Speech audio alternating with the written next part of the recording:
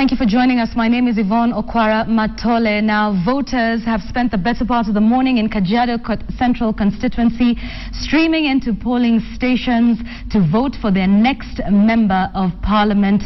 There have been varying reports about voter turnout. We will be joined by Ian Wafula, who has visited about 5 polling stations so far, and he'll be giving us an update on how that is proceeding in Kajiado Central. That is coming up a little later on in this bulletin, so do stick around for that. Let's give you the other top stories of the day today. The Kiambu County Assembly member who has been missing for a week was found in Kinungi on Sunday evening. Samuel Gitao, the Juja Ward MCA, is said to have escaped from the boot of his hijackers upon the interception of the vehicle. Police are yet to verify this account, as the MCA is currently receiving treatment at the Aga Khan Hospital. This brings to an end a week-long search for the MCA who went missing on the 8th of March.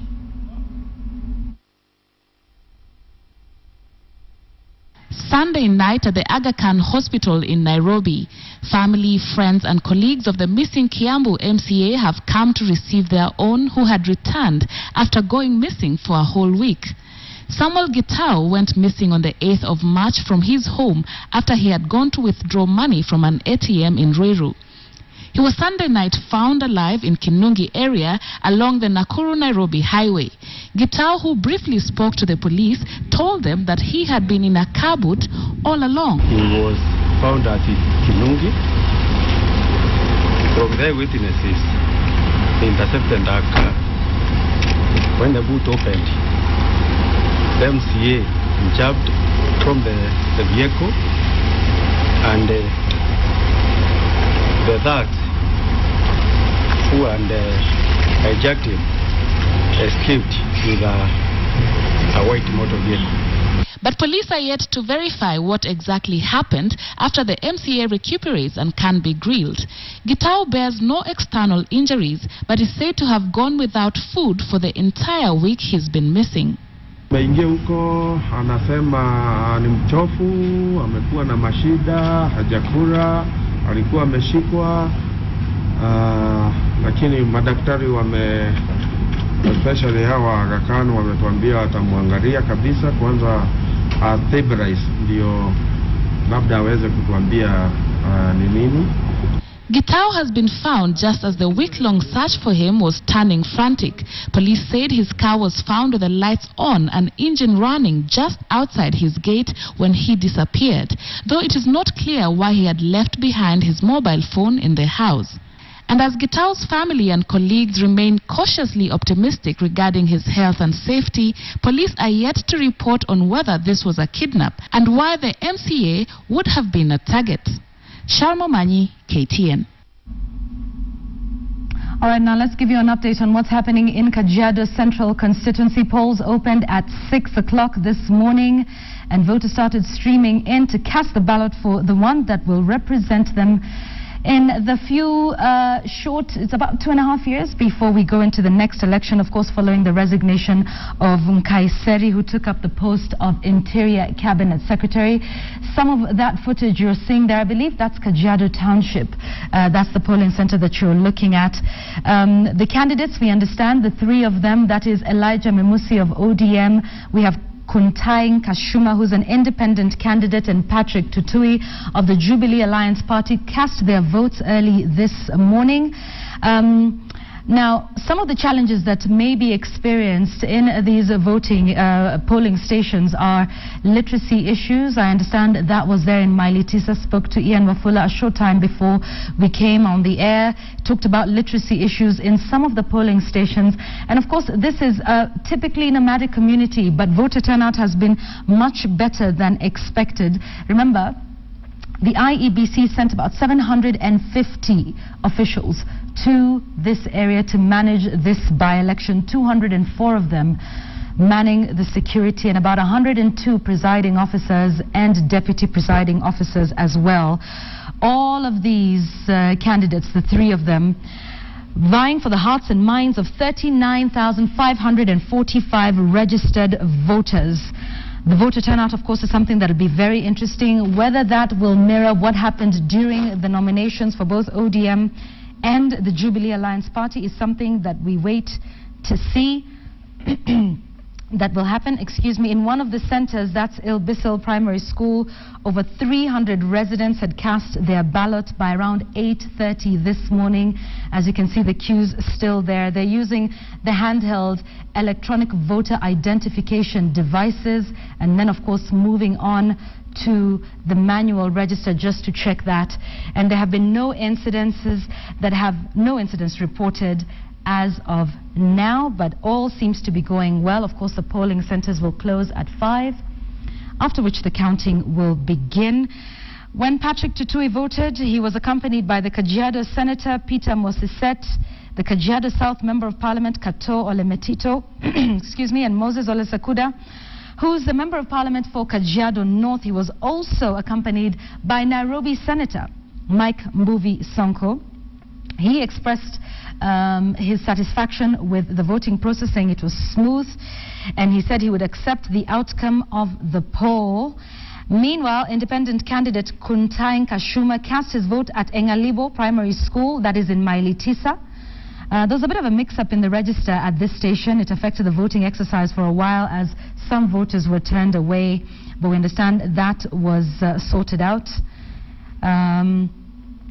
And some of those who were turned away were not registered voters. So looks like the usual hiccups, but the voting is going on smoothly.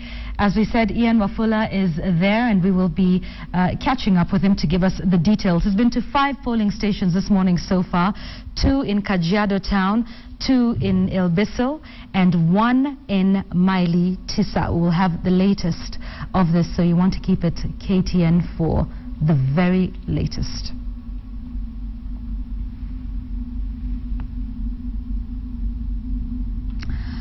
Okay, let's take you to Baringo now, where tension remains high in Arabal and Kapindasum areas in Baringo Central after the Pokot invaded the area and evicted the Tugen in a tussle over pasture for their livestock.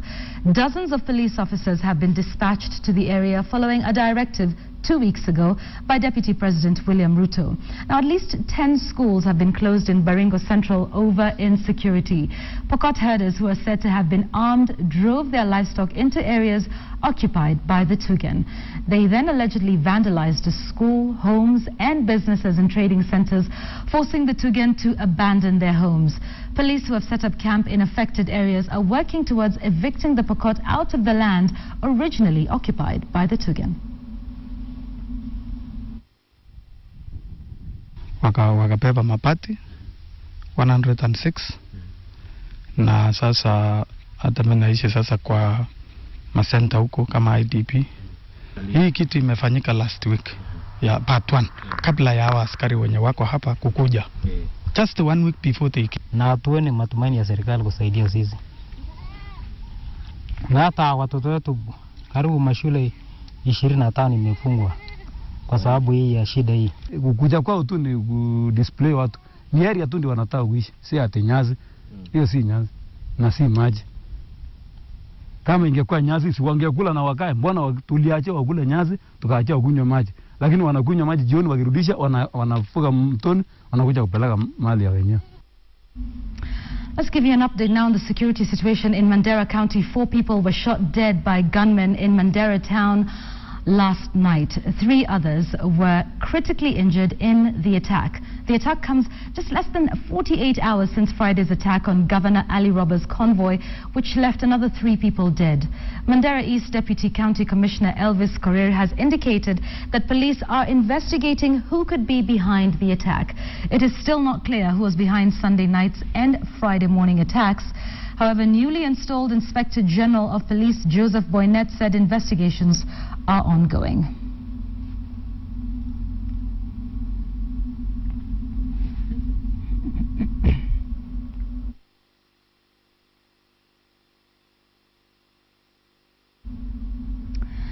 And back to the capital, cart operators here in Nairobi County today held a demonstration demanding that the county administration cater for the losses incurred when a county officer burnt their tools of trade on Friday last week.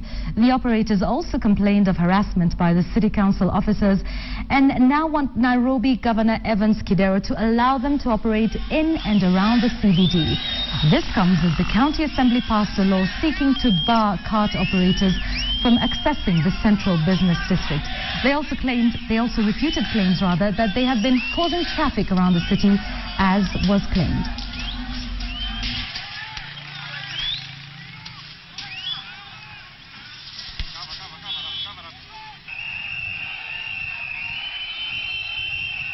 Nataka nifanye kazi yangu na jasho yangu, nikienda kwa nyumba na kapesa kangu hata kama ni 200, mimi nafurahi. Si kushikwa na kanjo hapa leo naambiwa toa dao. Napeana dao, imagine. Na tena nimepata 200, sana nashindwa. Nitafanya kazi ya kusumbuka kutafutia wanaume wengine walisha familia yao. Yaani leo unashughulikia wanakula. Na tukiwaambia leo unaambiwa receipt ndio hii, unakata receipt. Hii receipt umekata.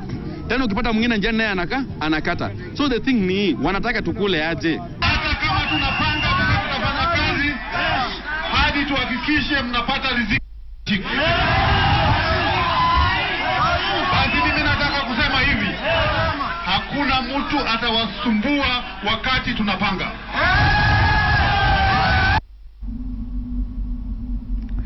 The burial of the late motorsport enthusiast Amir Mohammed is set for tomorrow. The late Amir was involved in a tragic road accident along the Kiambu-Limuru Road yesterday morning.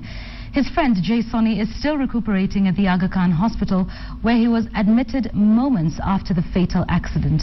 Relatives, friends and fans have over the last 24 hours sent their messages of condolence, describing Amir as a passionate motor enthusiast who dedicated his life to motoring and community service.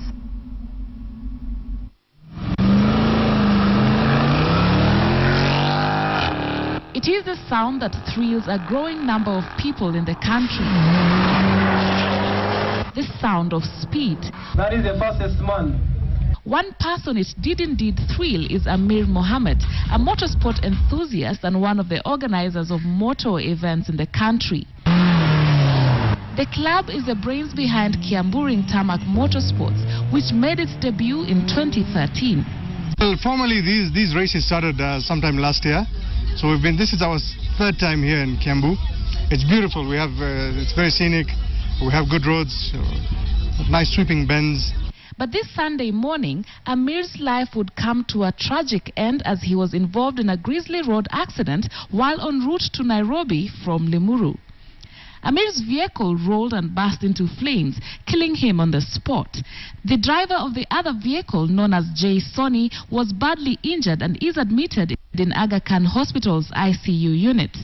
Pictures of the grisly accident scene made rounds on the social media, with people criticizing safety precautions taken by the underground motor event Kiambu. But the organizers say Amir was not racing at the time of the accident and that Kiambu plays by the rules. As a club, we really push for safety. Safety in terms of any racing car should have the roll cage. People should observe no traffic and all that. In fact, it should be done in a closed circuit where the road is not open. Last year, the event had to be prematurely halted due to what the organizers deemed to be safety hazards. Yeah, we had a small problem with the spectators and just the locals coming on the road in the middle of the race. And because of that, we had to prematurely end the race. So a few drivers didn't manage to race, but hopefully it'll be better organized the next time, and yeah, to try and prevent this kind of occurrences. Amir was a director at the club TT Sports, the brains behind Kiambu.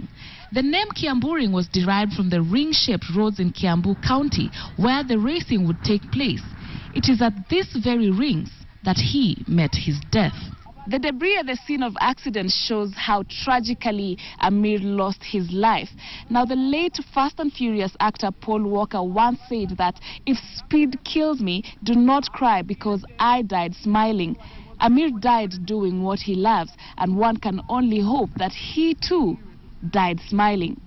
Sharma Manyi, KTN in Muthaiga, Limuru. Very tragic there. May his soul rest in peace, and we pray for the recovery of his friend there. We want to give you yet another update on the Mandera attack. Remember, the Mandera governor survived a fifth attempt on his life when his convoy was attacked on Friday, and we've told you about the killings that took place yesterday. And the newly installed Inspector General of Police, Joseph Boynet, visited the area. And today in Parliament, members of Parliament from Mandera County are reacting to his visit. And we have Aaron Aaron Ocheng, who's our Parliamentary Affairs reporter, who's in Parliament, joins us now by phone. Aaron, good afternoon. What are the members of Parliament saying? A very good afternoon to you, Yvonne. The members of Parliament from Mandera County are not happy with Inspector General of Police after following his visit to Mandera, simply because they're saying he termed the attack as banditry, a terror attack. So they are saying from his tone, it looks like the magnitude of the attack is small according to him, for him to term it as a banditry. But all in all, they are also blaming the president and the deputy president, because they are saying this is the sixth attack since the attack on the quarry, and the president and the deputy have not found time, and they are comparing their visits to Kajiado. Several times they've gone to Kajiado to campaign. They're saying, why would they even found time to go to Mandera and to assess the situation that is happening there? So they're saying enough is enough. They've been pushed to the wall. They think the government is not doing enough to address insecurity in Mandera, and they're saying they should be given a chance to constitute or form their own army composed of youth from Mandera, so that they can also try and guard the area. Yvonne. All right, Aaron, there were reports, of course, that the governor and the senator had talked to the national government and raised the issue of security several times. What are the MPs saying about those attempts that were made to inform the national government of what is happening in Mandera County? Well, the Parliament are saying this is like the third attempt they've made to try and resolve this issue, and they've even had meetings with the president in State House. They've had meetings with the deputy president in Nairobi, and they've told them they know the cause of this problem. But the government seems reluctant. They are not acting. They are taking a testing point. There's a 200-kilometer stretch between Damasa, a town in the northeastern, Damasa and Mandera, which is 200 kilometers. And according to Amisom agreement, that stretch should be guarded by Ethiopian forces. So they are questioning why can't KDF be the ones guarding that area. And they're saying that could be the very point that Al-Shabaab are using to gain entry into Mandera. So in short, they're saying they've done their part. They've explained to government the root cause. They know where the problem is. But it's just that the government is a bit reluctant in addressing this matter. All right, thank you very much for that. Aaron Ocheng, a Parliamentary Affairs reporter, talking to us from Parliament. Mandera members of Parliament are reacting to the visit by the Inspector General to the area yesterday. We'll continue to keep you updated on that, and Aaron will, of course, file a story on that and their reaction in our subsequent bulletins. Let's go to Kajiado Central now. Ian Wafula has been making the rounds to various polling stations this morning, just taking a look at how that process is carrying on. Ian, you've been to 5 polling stations. What's the voter turnout been like? What's the mood been like? In fact, Yvonne, up to around a few minutes ago, the IEBC indeed confirmed that the voter turnout as at this point is around 50%. This is quite low, they're saying, but having spoken to a number of presiding officers at the 5 polling stations that we've gone to, they're saying that they're expecting the numbers to increase later on in the afternoon. Remember that today is a weekday, and so majority of the people are either at work or they've also opted to just, go on with their daily businesses. Otherwise, generally, the whole election process is going on well, except for one primary school, that was Engelau Primary School, which is about 30 kilometers away from Kajiado Central. The officers there were concerned that majority of the people who are showing up did not have, could not trace their names on the registry books and also on the biometric system. But this, they blame it to illiteracy, because most of the people could not remember where they registered themselves, the polling stations in which they registered themselves. So that is just one of the main challenges that was coming up. Also, Yvonne, we also managed to witness 3 of the candidates voting at their various places. And one important thing that came across from them casting their vote is that they said this is a peaceful process. They are not expecting that anything will come out of it. And each one of them was ready to accept whatever the results that was coming, whatever the results they were going to get. Of course, Yvonne, the voting process is continuing here up up until 5 p.m. when only the people who are on the line at around 5 p.m. will be allowed to vote in. Otherwise, tallying starts at 5 p.m., which will be done at the Maasai Training Institute, which is where the main tallying center is. All the results shall be transmitted electronically to the Maasai Training Institute. Remember, this will be provisional results up until the returning officer announces the final results. Yvonne? All right, thank you. Just a quick one before we let you go. You're talking about transmission of the results. Earlier on Morning Express, Michael Gitonga had talked about network issues in that area. Is that something that might pose a challenge when it comes to transmitting the results later on? Well, speaking to the returning officer, that is Maurice Ligulu, he said as of yesterday they had tested all these electronic devices and they were certain they would not break down. But one thing is sure is that they have a backup. Should these results not be able to be transmitted electronically, they will use the Form 16A to take the results to the returning officer, that is at the Maasai Training Institute. Thanks for staying with us. The government has reiterated the need to restructure Mumias Sugar before any money can be pumped in to salvage the beleaguered sugar miller. Speaking in Bungoma County, Deputy President William Ruto said the miller suffered from years of systemic management inefficiencies that had led to its poor performance. 2 weeks ago, Mumias announced a 2.1 billion shillings half-year loss on the back of declining revenues. The government has hired audit firm KPMG to undertake a restructuring program for the sugar miller. Now, as part of the efforts to weed out corruption, the government has already recommended the halving of the number of directors at Mumias, as well as the sacking of 300 employees. In 2014, Mumias Managing Director Kotas Otolo had indicated that Mumias needed to lay off close to 1,000 employees to run efficiently. Last week, the Deputy President announced that he had structured and approved a bailout plan for Mumias that included 1 billion shillings from the government and 4 billion shillings to be raised through a rights issue. Making sure that the sugarcane industry does not collapse. Na tayari mwaka uliopita tulituma hapa kwa Mumias shilingi milioni 900 last year. Lakini hiyo pesa ilitumika kwa njia ambayo sio sawa sawa. Sasa mwaka huu tumesema tayari tumepanga tuko na 1 billion ya kuweka katika hiyo factory ya Mumias. Lakini mbele ya sisi kuweka pesa katika hiyo factory, wezi wote walio huko ndani lazima watoke. They must leave. Haiwezekani tuchukue pesa ya umma tukuje tulishe wakora ambao wanakaa katika factory kule. All right, so that's all the news we had for you. Remember to keep it our websites www.standardmedia.co.ke and at KTN Kenya for the latest updates. Now, I understand it is Edith Kimani's tradition to leave you with an interesting fact. Seeing as I'm new to this, I'll talk about what I know very well, which is chicken. So the longest recorded flight of a chicken was 13 seconds. Just 13 seconds.